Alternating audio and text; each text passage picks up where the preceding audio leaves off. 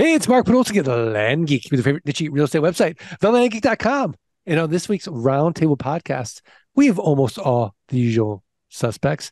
We've got Landon AI Harris. Landon, how are you?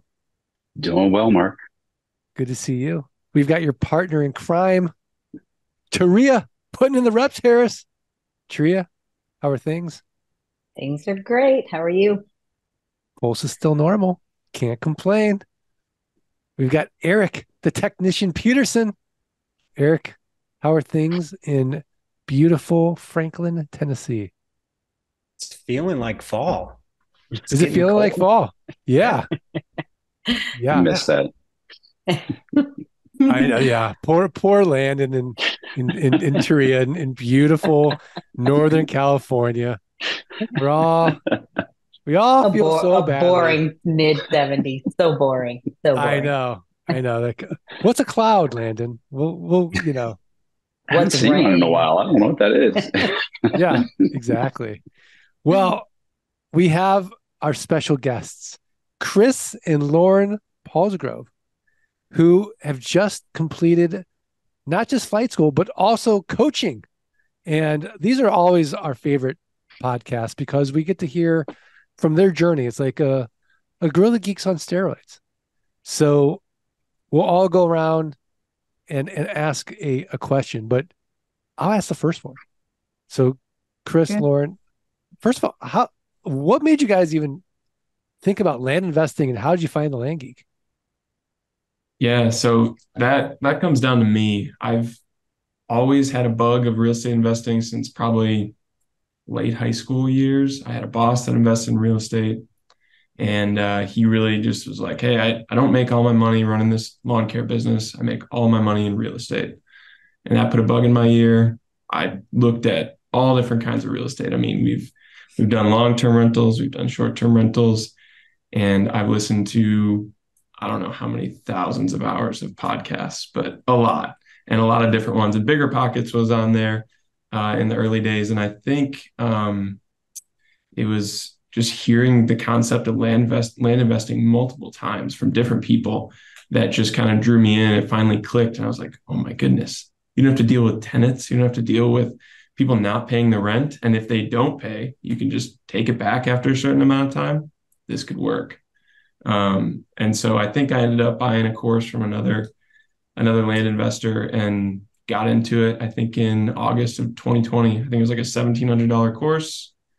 I think I turned around and flipped that first property in 4 months or something like that and made 10 grand, I think. So proof of concept and off to the races. Lauren let me do it all. So that was helpful.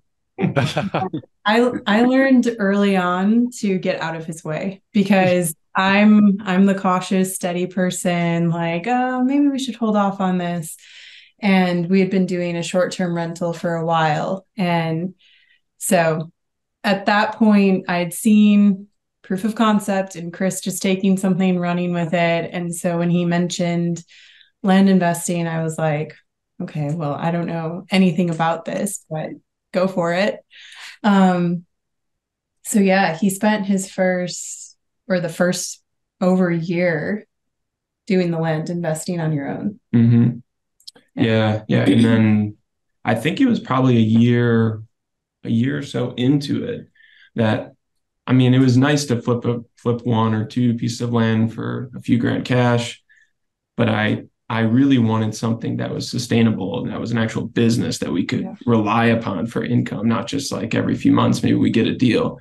And I somehow got turned on to Land Geek from that. And I think I bought the toolkit pretty quickly because it's like, I know it works and let's see what this one looks like. And then I think December of 21, Yeah. I convinced Lauren, hey, we should join flight school. And it was like, I think it was the day or the day before the next class started that we had this conversation. She's like, okay, let's do it. So we made the investment in flight school and learned kind of the systematic way of doing it all, which was helpful. I mean, it was helpful for us going into it, at least definitely for me, having kind of a base level of knowledge of like, this works. Like I wasn't questioning at all in flight school. Is this going to work? Is anybody going to buy this land? Yeah. I knew that. I just wanted to know the systems, the processes, all the different resources to really make it into a business. So then coaching was a pretty obvious next step after that, after going to boot camp. So yeah, boot camp definitely fired us up. We were like, okay, we've tossed around coaching. We've seen others from our graduate class in flight school who are doing this. And we were like, oh, should we take the plunge? And it was after boot camp in 2022 that we were like, this is obvious. Next step, like, this is what we want to do. This is something that we really want to be a long-term solution for our family and just solution for us to have a really good and fulfilling life and be able to also give that to others. So, yeah. I love it. I love the journey. Well, Landon, what question do you have for them? Wow. Really cool. Hearing you guys' story and just kind of watching you guys kind of progress through this, just into land investing.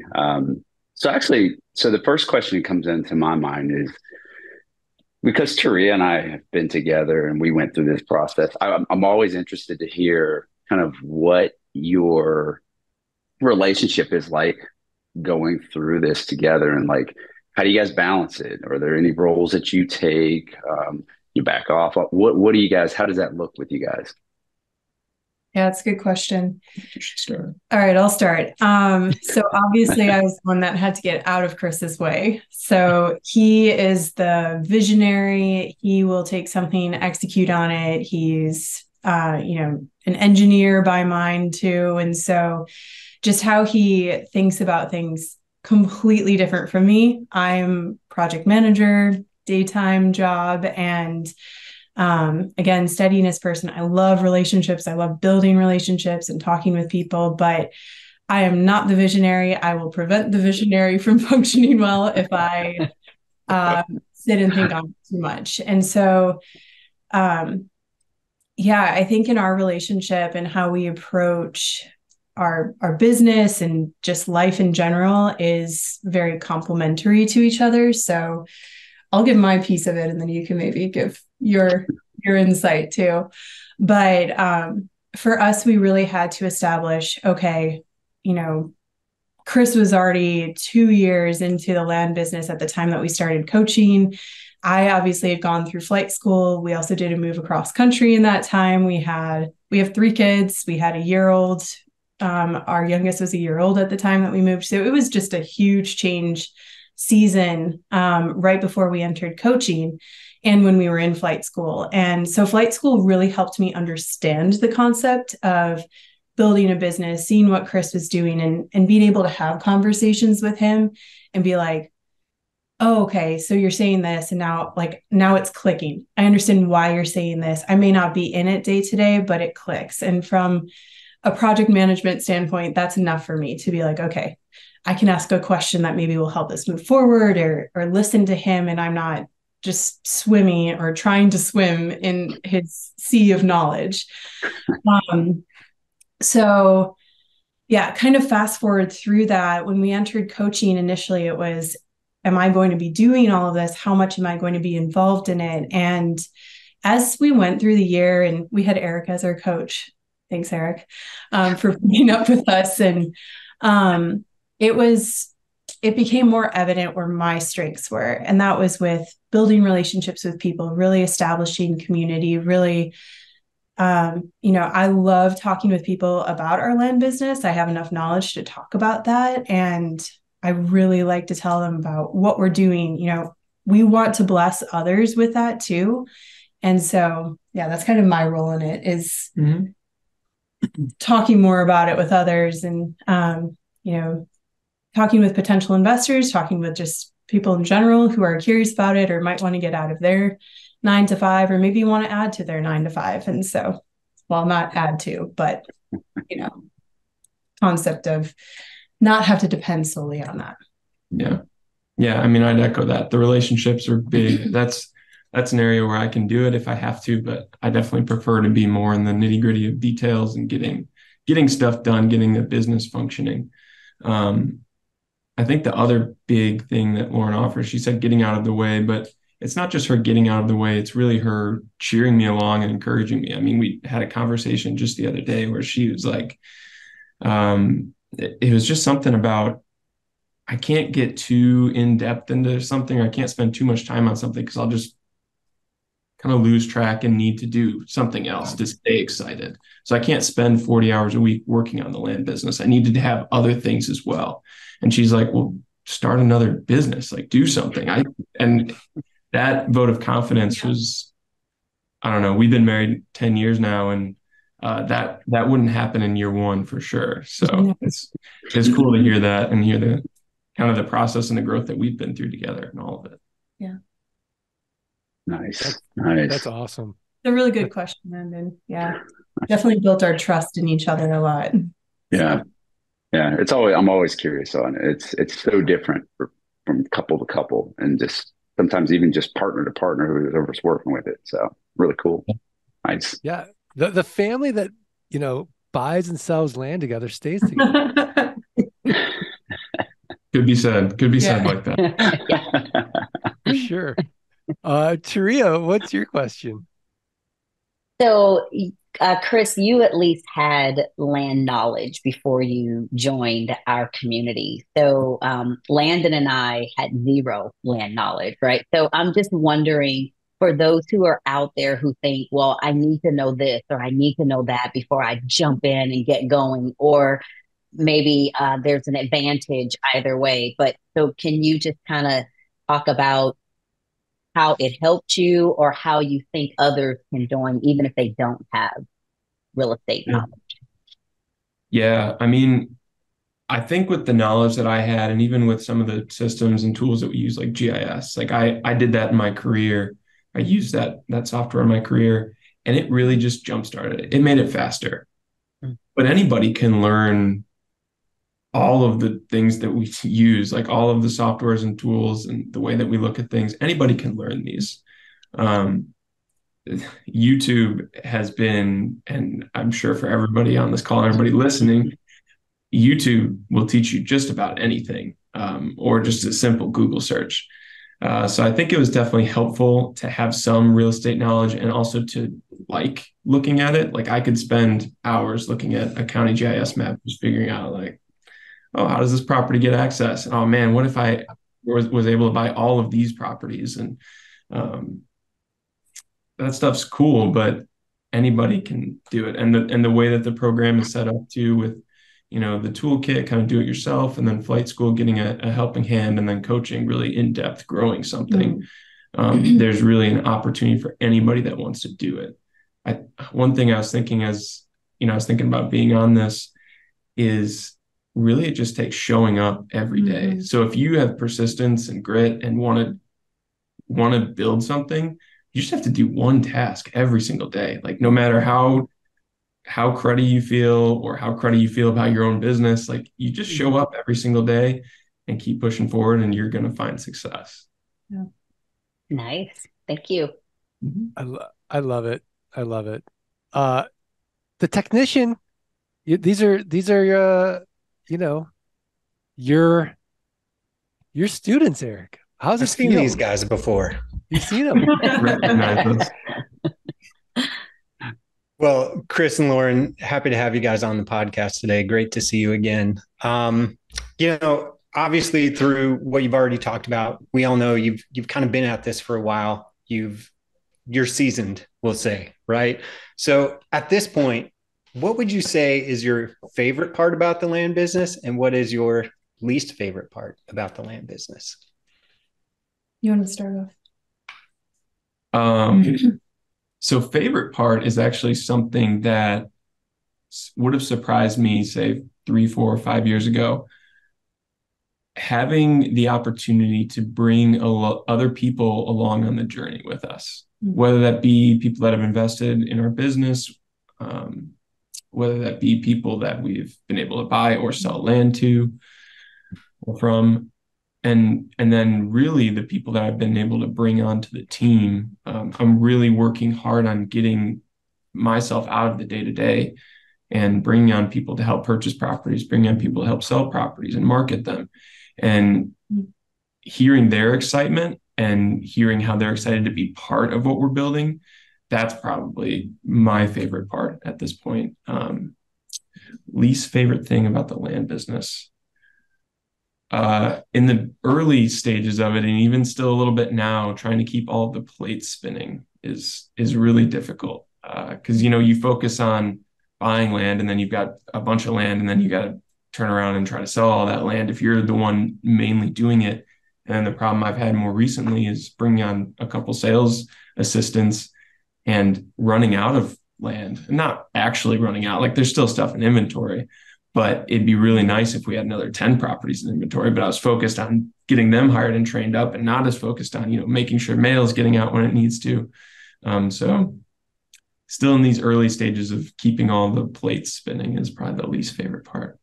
Yeah. So I've mentioned this. I really like the community. And so the Land Geek community has been really awesome. I've loved boot camp. I really liked the VIP room. And even since, I text with some of the people that are also in the community. And I think the really cool part of that is you have people who are there with you in that stage or a similar stage. You have people who have gone before you. So you can kind of tap into that, or just have some of those casual conversations over dinner as you're walking someplace. And also those that are not yet where you are that you can encourage along too. And I think that's one of the coolest things, is just the really awesome community through the business that we've had. We're not alone in it. Like, we don't feel like, okay, we have to figure everything out on our own. We really have such awesome people that we get to invest in, but also who have invested in us. And so probably one of my favorite parts is that least favorite part, I think for me, is, okay, Chris is visionary. He gets everything going. He gets the plate spinning, but the plates aren't necessarily in an organized fashion for my brain. And so I think the more difficult part for me is just, everything that he has spinning, trying to make sure that I'm keeping track of things enough so that I can hear what he's saying, listen to him, see where we maybe need to encourage moving forward in an area, or I need to be encouraging him more. And so I say it's least favorite because I think that can sometimes be the most tension right there, is just, well, where are you doing all of this? Or how is all of this going right here? What did you change with this? And it's also, I don't know, I find a lot of positivity in the probably least favorite part too, in that it just helps us grow more and communicate better. Mm-hmm. So, yeah. Yeah, I love that attitude. Like, the obstacles make you stronger. Yeah. Right. And they help you grow. And it's I was reading a quote today. It was an FDR quote. Let me see. I just had it. Well, it's not here or there, but it was basically like something like, smooth seas make for a poor sailor. Right. Mm-hmm. Like you need those rough waters to get good at anything, and have that, to go through that fire. And the fact that you're doing it together, I think it makes it even more special as well. Yeah. All right. Well, I've got a question for you. What's been your favorite deal? So I actually have two, and they're very recent ones. And it's not so much the deal, though the deals were both great, as it is how it was done. So I recently, with like a month ago, hired 2 sales assistants who will eventually be sales reps, like full-on commission sales reps. And they've both now sold a property. And so those deals are awesome, where it's like, I never spoke to the customer. I didn't have to worry about if I was letting the customer down by not getting back to them in a timely manner. Both of the girls that I hired are awesome, and they've both sold a property now, which is pretty awesome. And I'll just run through the numbers really quickly. One of them, I think, was a buy for $1,200, got it off a mailer, and it's 4 parcels. So total purchase of $1,200, and we sold it for $6,000 on terms. So awesome bread and butter deal. And then the other one was was really cool. And it's kind of the direction that I've been trying to go for the past year in terms of size of property that we sell, or like size of financing of it all.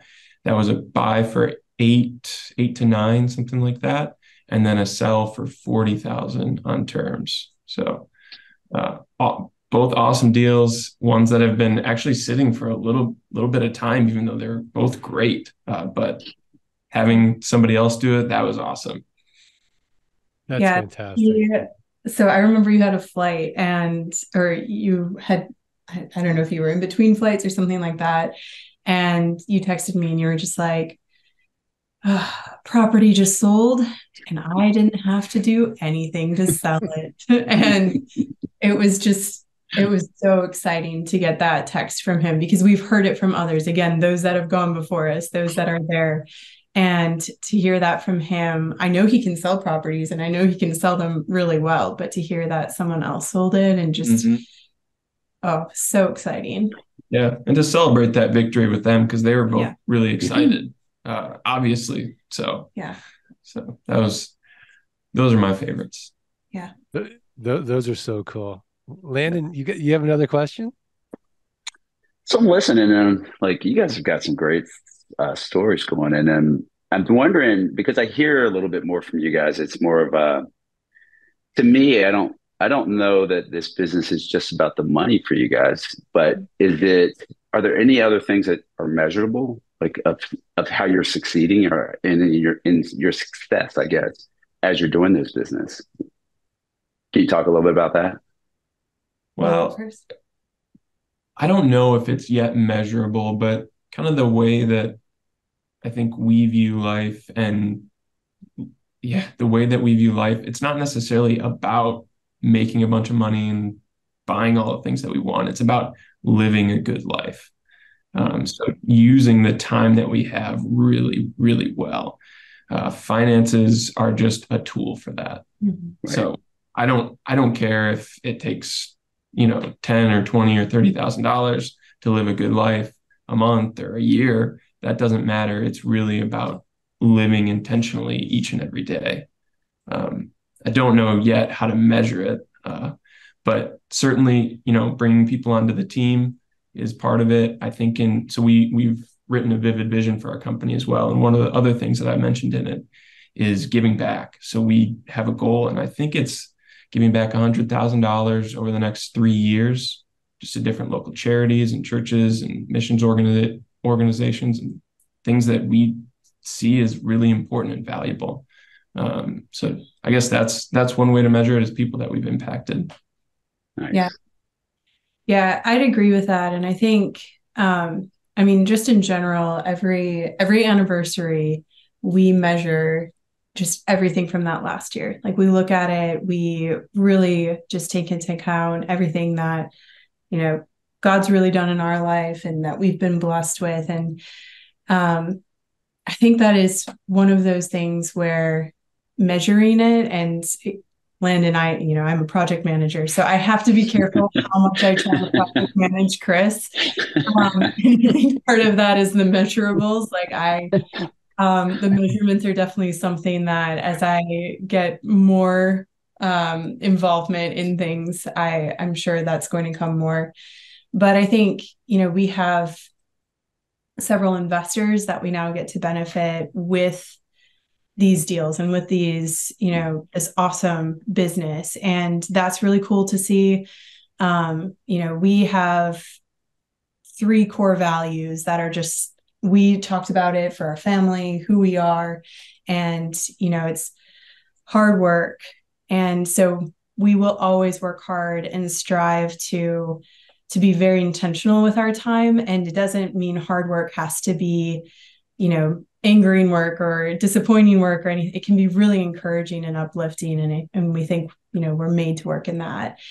And we really want to be generous. Generosity is our second one. So we want to make sure that, we're stewards of our time, our talents, and our treasure. And we want to be really intentional with how we use those. And then hospitality. We love to care for others and care for those in our community around us. And it allows us to do all of those things by having our own business. And so we measure also by that, Landon, are we aligned with this? Are we continuing to do this? And how are we continuing to, be good stewards as things increase or as we have more capacity in areas? So it's so good. You guys that's awesome. You guys, sounds like you guys have your why figured all the way out. I love that. That's fantastic. Yeah, it's been a really cool journey with that. Yeah, I would say it's ever evolving though. It is. I don't wake up each day and know exactly what I'm going to do. We're still figuring things out each and every day, but there's kind of a cardinal direction that we know to go. So that makes having good judgment so much easier when you look at your core values and you say, well, is this within our core values or not? And I think for those of you listening and you don't have a vivid vision, there's a great book by Cameron Harrell that is called Vivid Vision, and just gives you the template on how to create that and really fortify your why and keep you in that direction.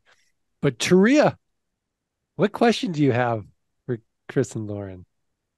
So my question surrounds just the coaching program in general. So what was the thought process? Because you obviously had some success, right? With even before the toolkit, you got into flight school. So what was the catalyst where you're like, nope, we're going into coaching? And how did that revolutionize or change your business? Do you care if I? Sure, go ahead. So I think, Chris had been building things and he had a lot of areas where he was successful in it and he had seen that. But I think where we were last year going into boot camp was, okay, Chris left his full-time job when we moved across the country. And so he was focused on the land business, but then it was like, okay, there are all these parts and all these components to it. And I think it naturally felt like, okay, we should go towards coaching because it gives that direction and it allows you to really be 100% in this, but also have someone else who's in it with you. While, I still work full time, so I don't, I'm not actively next to Chris, like, yeah, you got this, or we should do, like, I think that was a huge part, at least in my mind, was, okay, Chris has someone else who can help to kind of guide that and guide where he's thinking of going. Yeah. The other thing I would mention too is coaching is an investment, and so is the toolkit, and so is flight school, and obviously, they're different tiers of an investment, and it was a big one. But I've just heard over and over again from people that have been really successful, just like they pay for coaches, they pay for shortcuts. That's essentially what coaching is, and these different educational programs are. They're shortcuts to success sooner. It's not that like we could do what we do in building a land business, but it would probably take longer. And we'd have to hit our head against the wall a lot more times and try 10 more tools or softwares to figure out the one that works the best. Coaching brought way more value than we invested into it monetarily. Just A, from the relationships, but B, from all of the knowledge and the softwares and the guidance behind it. So that's a big reason. It's just a shortcut to bring our goal and aspirations of a really strong business sooner. Yeah. I love when people ask me, how much is coaching? I'm like, it doesn't cost anything. It pays for itself. Yeah. It did. More than that. And again, it doesn't even all come down to the money. So yeah. There's always been enough money that I've seen, at least in our lives. Yeah. We just look at things and we're like, this is awesome. Like 10 years of marriage, we're just like, look at the multiplication factors of this. And it's not just, again, monetarily. It's awesome to see what real estate investing does, especially real estate investing where you have no renters or anything like that. So it's awesome to see that and the multiplication there, but it's also really cool to see just the multiplication that you get in so many other aspects of your life too. And so, yeah, I think it's just a really, Yeah, amazing thing to look at that and look at the timeline and just see how, oh wow, it's not just like, oh, let me add this little bit. The coaching added like just this huge multiplication factor onto it. And now we just see that ever increasing in our abilities to grow. Yeah. I love it. I love it. Awesome. Erik, bring us home. All right. So obviously we've heard you talking about your business and the different things that you have off your plate and your team that you're building, but I know you're not all the way there yet, but you're getting close. So thus far, what has been the hardest thing to outsource for you guys? Whether that's because it was hard to hire somebody, it was hard to train somebody, you just didn't want to let that thing go, you didn't think anybody else could do it. Like, what is it and why? I'll start by saying there's not a single thing in the business, I don't think, that I would not be okay with letting go. If somebody else wants to do it all, if I can find somebody else to do it and just pay them in a way that makes sense, I'll do it. Yeah. There's nothing I hold so dearly. Probably the intake role, and I don't know if you would agree with that, but what I was thinking. The intake role of buying properties has just been a headache. And I think I've got it. I've got someone who's really good now. But I just foresee that continuing to be kind of a difficult point because I don't want just one person. I had to again, and then I had to make a change. So I'm down to one, but I don't want to just have one because it's just a single point of failure. But that's been the most difficult is finding people that just want to do that because at least in the way that our business functions, it's certainly not a full-time role. And it's enough of a specialized position, I guess, because you are speaking on the phone with people. It is helpful to have some sort of real estate knowledge or just the ability to learn quickly because you're doing basic property research, at least how we have the role designed. So it's kind of unique, and maybe it'd be easier now to find somebody that the housing has slowed down a little bit, but that was kind of the pool I was searching for. And I feel like at the time I was searching, a lot of those roles were just in housing and not necessarily available to do land. But that has definitely been the most difficult part of it. Yeah. And that's my least favorite part of the business. So yeah, I agree. That has been, we started that process over a year ago. And like Chris said, we now have someone in the role that, is a really good fit for it. The cool part is with each time that like Chris had different changes with people that he was working with for that.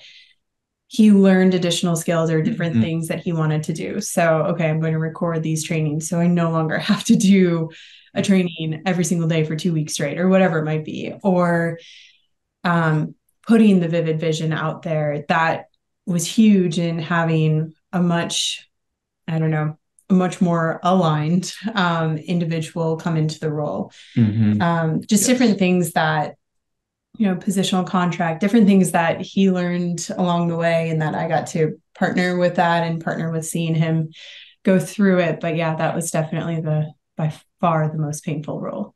Yeah. And some of that, the difficulty in it was probably a lot of my failings too. And the things I needed to learn about the role and what kind of expectations to have and having realistic expectations. Because from the first person I hired to now, probably I think I'm on 6 or 7, it's changed and my expectations have changed and the way that I've explained things have changed and the tools I've made available to them have changed. So it's all part of growing and learning how to run a business. Absolutely. Absolutely. All right, I've got one last question. How has this business changed your life or lives? Tremendously. You can start. I think I've started on a lot of these. I think for me, like Lauren said, I left my full-time job when we moved from North Carolina to Illinois. And that was a big step because it's, relatively speaking, it's always been pretty easy for me to get good jobs and keep climbing the ladder. Almost to the point where at a lot of the jobs I was just like, all right, I've done my job in 10 hours or 15 hours out of the 40. Like, what do I do with the rest of this time? Like, there's nothing else to do. I'm bored.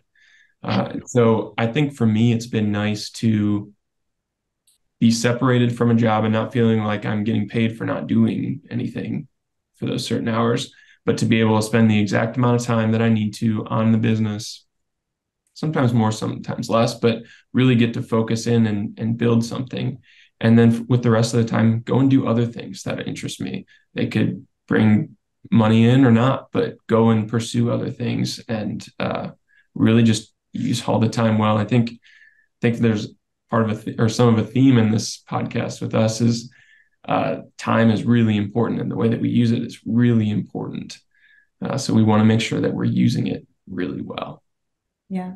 And I think just to add on to that too is time freedom also with our kids. So we, like Chris, and we actually have to do pickup soon, but Chris and I, like, we get to pick up our kids from school every day, and we get to be really involved in just their day-to-day lives and be really intentional about that time with them. We've been able to travel places, and, Chris isn't within any restrictions on time in that sense. I mean, you're still working when we go to places, but there's a lot more flexibility that he has with it. And so I think you're extremely intentional with that time with our kids, which, that's a huge blessing to them. And I get to also be more intentional as a result of the business and just changes that we've made with that. So yeah, that's been awesome too. It's just getting to really know our kids and getting to spend the time with them. Mm-hmm. So that's amazing. You two are just a gift. So this cool. Podcast has just been a gift. So cool. They are. Very much so. Well, as is, tradition, it is now time, and your mentorship has been great. But now we're going to ask you for your tip of the week, a website, a resource, a book, something else actionable for the Art of Passive Income listeners to go improve their businesses, improve their lives. What have you got? I'll go first. Please Okay. do. So by the strong encouragement of Chris, I started reading a whole lot more books, and just with that, Who Not How has been one of my favorite books because, again, I think it goes back to relationships and people and just understanding that, wow, okay, this other person has a significantly stronger skill set here. Why am I doing this? Or why would I try to tell them how to do this? Why can't I instead set the vision for them or get the blockers out of the way for them? And I'm speaking like a project manager now, but I think Who Not How was phenomenal in that, in us approaching it with the business. And I highly recommend that to anyone and everyone for any area of life you're wanting to apply it. Like, it is a really cool book. Yeah. I mean, overall, I would just say books. People don't read enough books. I mean, there's so much knowledge condensed down into something that costs 10 or 15 or 20 bucks. Yeah. I mean, you get so much more value from it. If I had to say one specific book right now, and it kind of goes back to hiring people, at least for me, is The E-Myth by Michael Gerber. And honestly, it took me a couple tries at that book to get through it. But when I got through it, towards the end, he starts talking about positional contracts, which have really changed the how we've done hiring.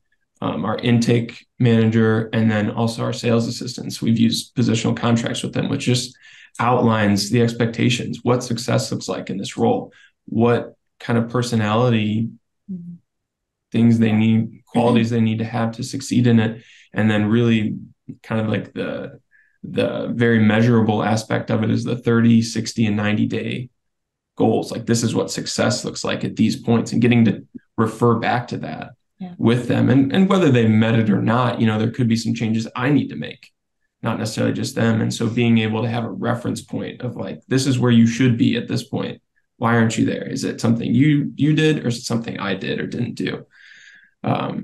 So yeah, books are great. Read books. You all can't see it. We have literally a bookshelf right here, and Chris has 15 books stacked on his desk right in front of us. So Yeah, they're definitely a huge part of our day-to-day and our just like you literally get to be in the room just by opening up a book with the smartest people in the world. And so it's a pretty cool gift with that. Yeah. Yeah. Yeah. It's so true. I remember hearing Robert Kiyosaki talking about someone robbing his house. And he said they didn't take the most valuable things, they left all the books. And I thought, oh, wow, that's so true. And when I look at my own bookshelf, like you could pretty much take everything, but don't take the books. Yeah. Because I love these books. Yeah. And but today's day and age, it's so easy now to get new books, but that's not here or there.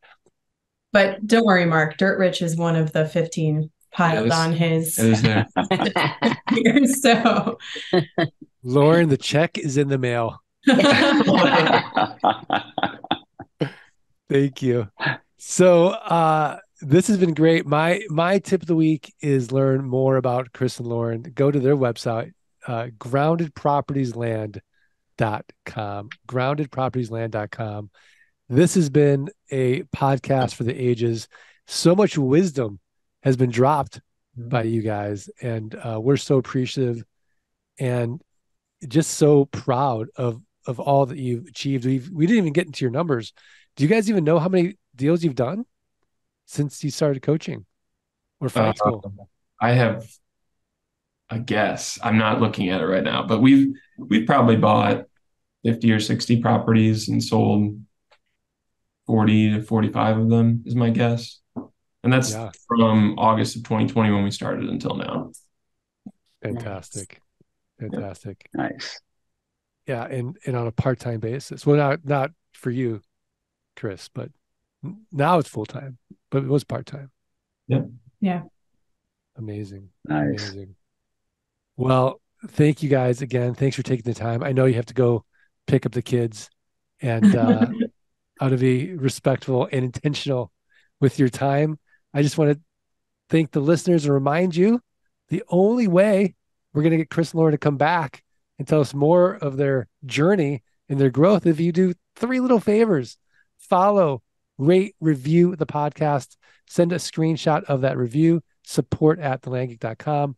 I'm going to send you one of Chris's top 15 favorite books, a signed copy of Dirt Rich. All right. Are we ready to do this?